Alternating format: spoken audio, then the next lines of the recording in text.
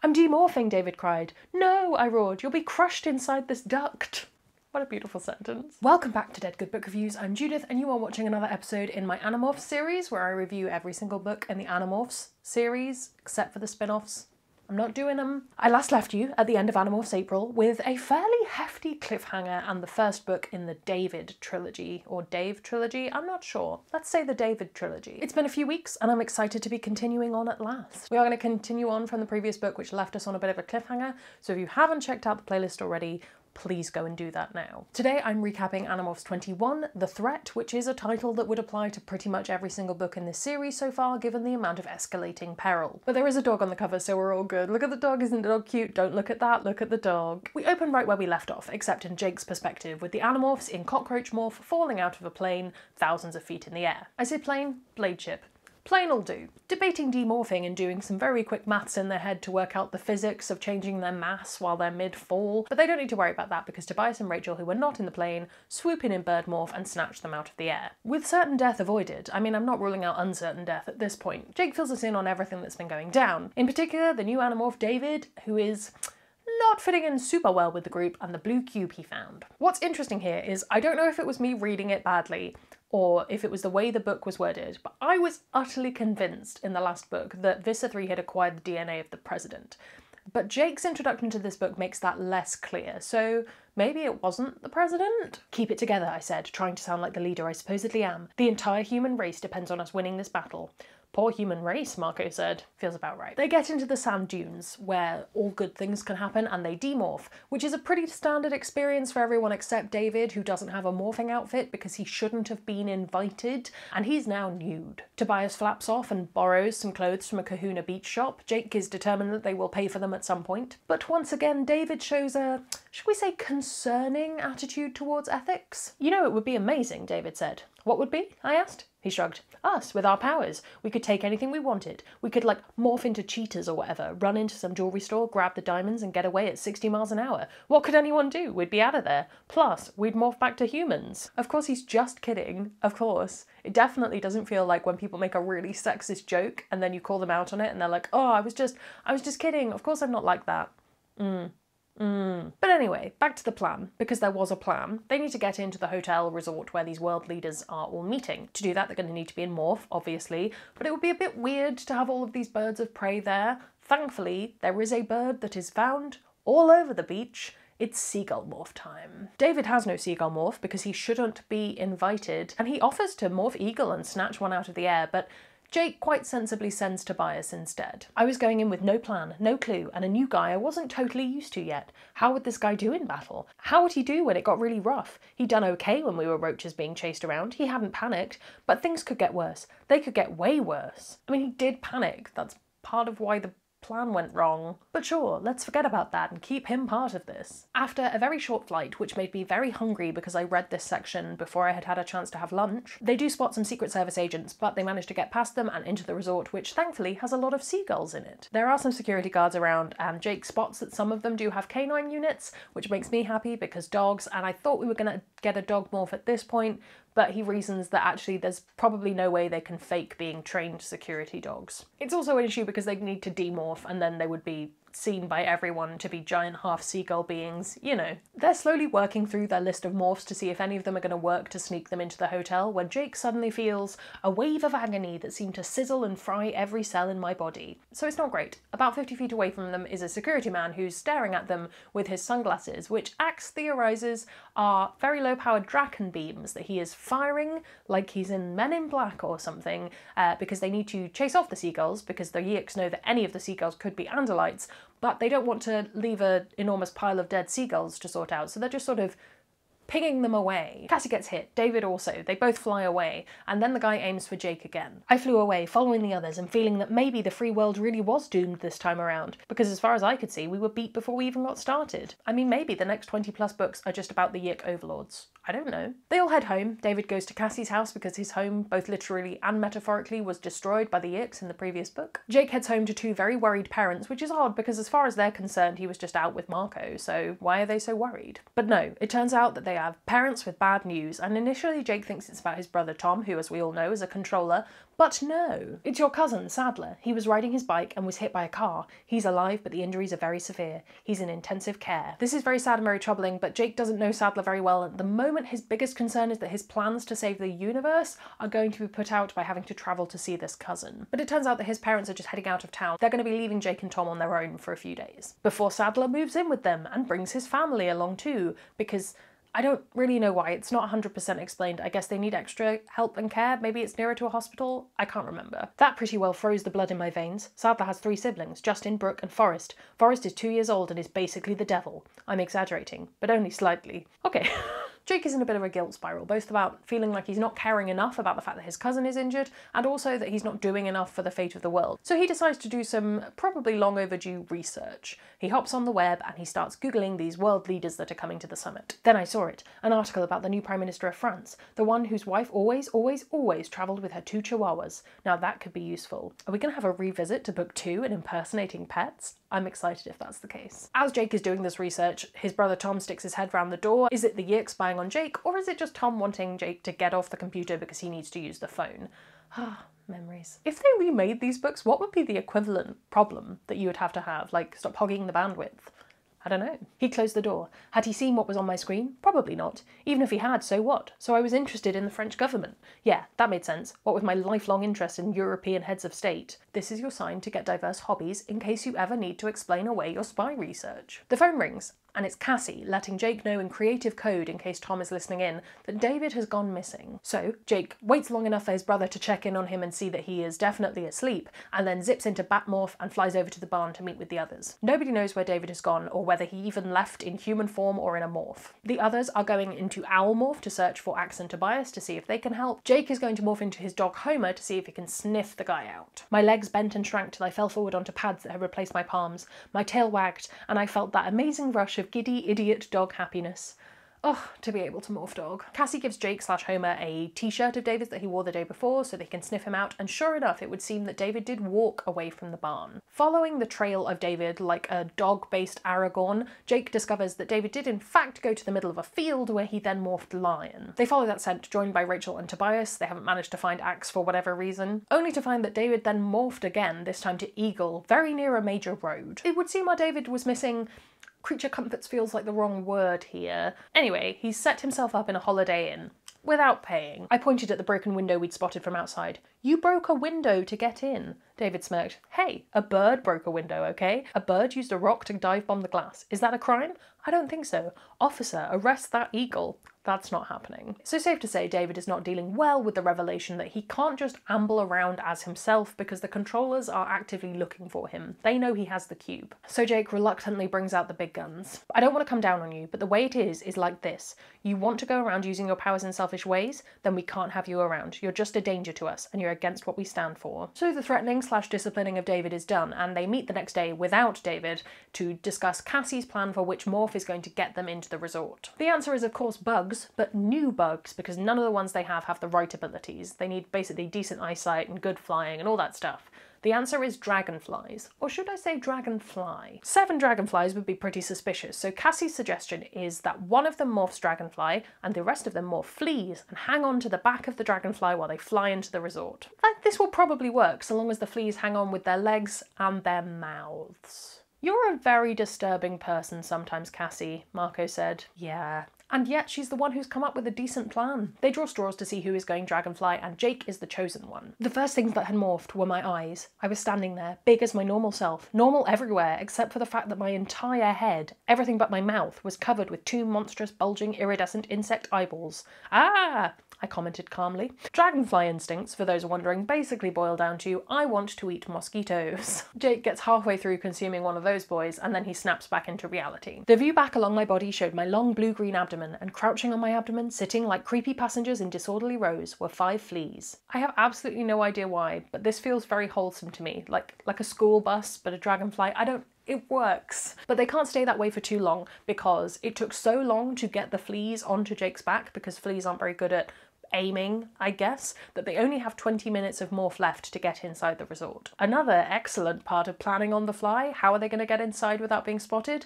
Well, they're going to go under a bellman's hat when he tips it, hover under there, and when he tips it again, they'll go in. This is a terrible idea, but they did come up with it literally on the fly, so... Someone in this world rolled a natural 20 because the plan works. They zip through the air conditioning system minutes before they're going to be stuck as a dragonfly and a bunch of fleas forever, only to be caught by a spider because they cannot catch a break. "I'm demorphing," David cried. "No," I roared, "you'll be crushed inside this duct."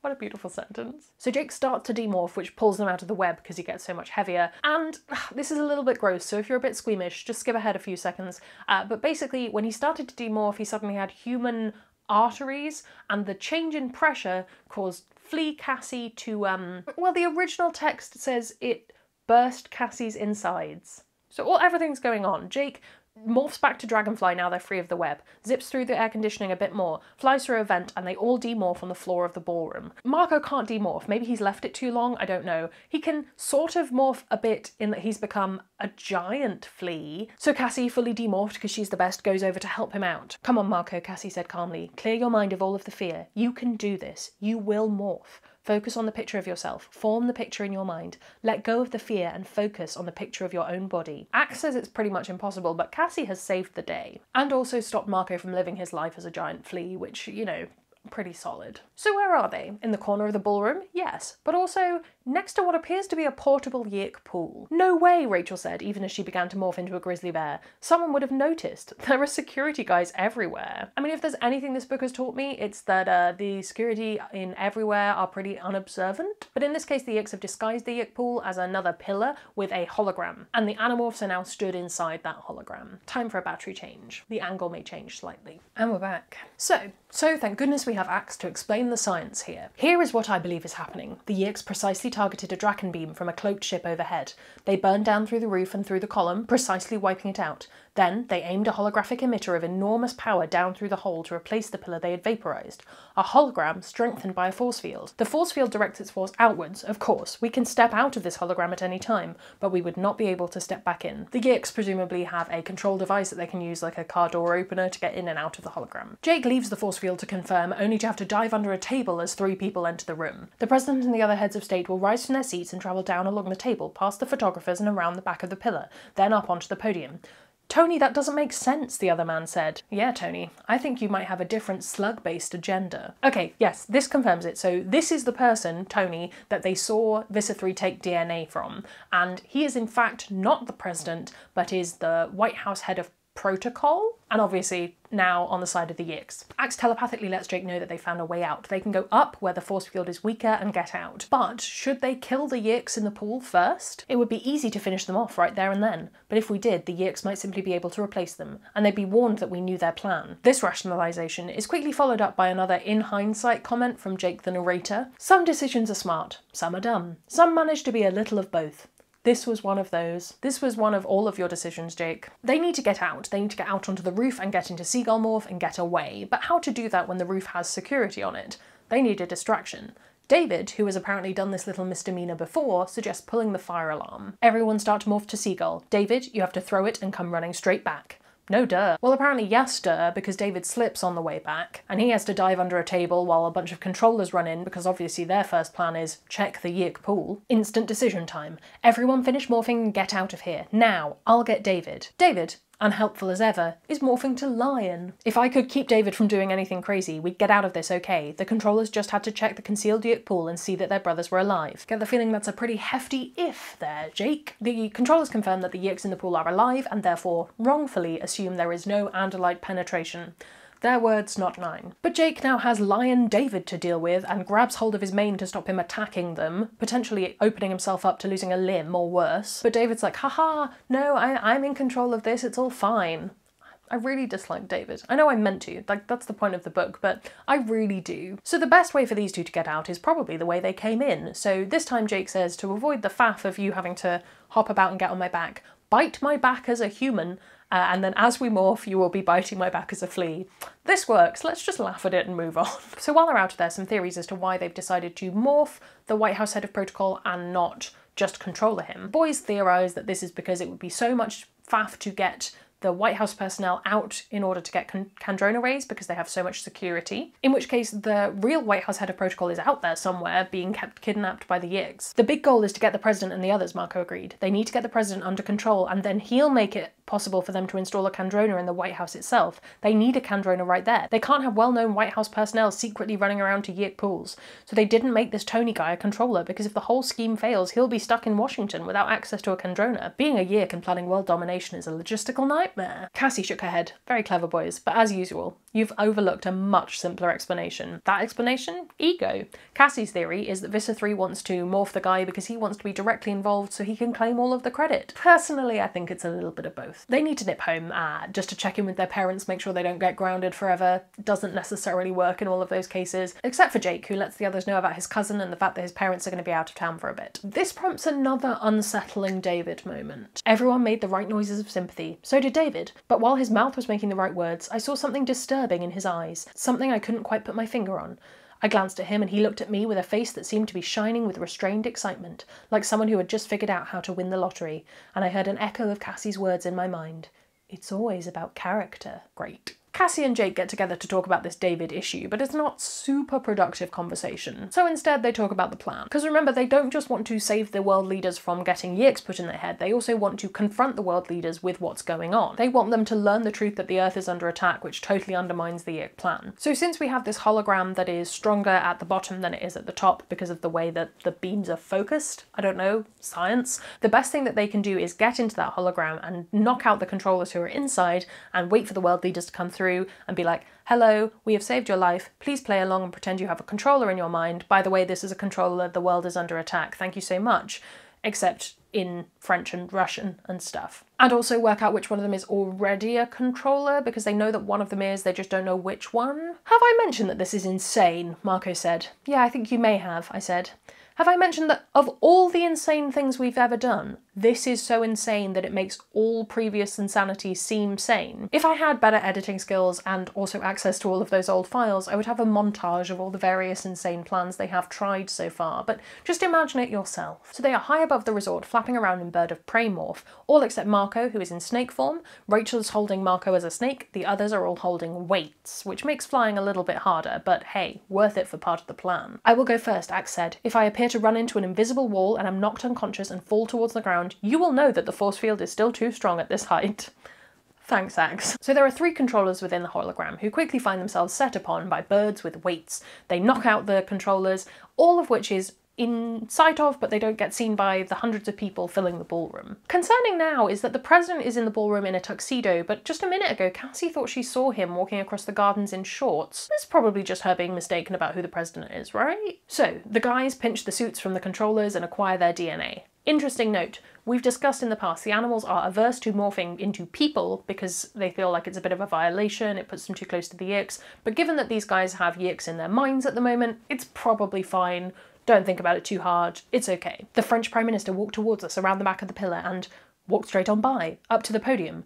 We looked at one another in confusion. So is the French Prime Minister the one who is a controller? Hopefully. But then it happens again with the Russian Premier and yeah, this is a trap. For a moment I couldn't do anything. I couldn't think. I couldn't even breathe. I just stood there reeling. Then I realised I knew one thing at least. Battle morphs. Now, I hissed. Oh, sorry. Battle morphs. Now. A hologram inside a hologram. That's what's happened here. Visser 3 steps through the hologram of the Russian Premier and reveals that the ballroom is in fact empty. Well, it's not empty. It's got a whole bunch of Hawk-Bajir in it. By the way, Visser 3 gloated, the real banquet is tomorrow night. I assume he then does an evil laugh. I'm going to put one in.